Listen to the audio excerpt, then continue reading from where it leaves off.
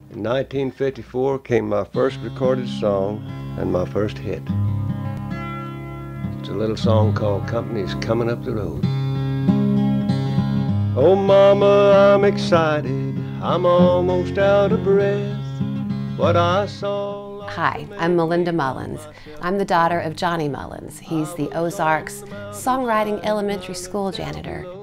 Dad's writing career spanned a little over 50 years, and during that time he had some pretty good luck.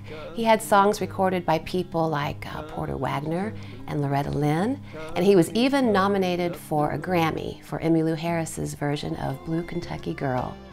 Just come on home to your Blue Kentucky girl.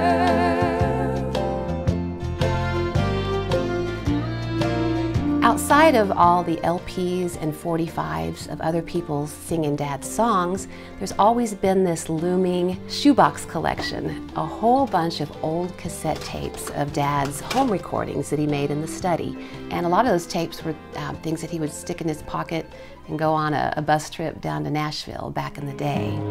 I just hoped that when she left me, it wouldn't be the place she had in mind. Nashville, girl, promise me it won't be in Nashville, where a lonely face is commonplace in Nashville, and the heart is lonely too. Well, in 2013, I decided that I was going to jump headfirst into a legacy mission and start going through all these old shoeboxes and these tapes. So I started learning songs, performing them, sharing them with other musicians. And this last winter, I started on a studio record with producer Jim Rea, and we have prepared 18 tracks of what we're now calling the Johnny Mullins Collection, Volume 1.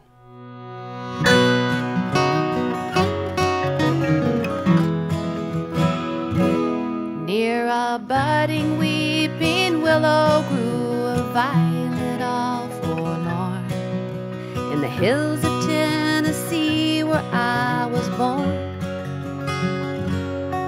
So stay tuned and I'll tell you some of the stories behind the songs on the Johnny Mullins Collection. Daddy's bringing us the music on the wind.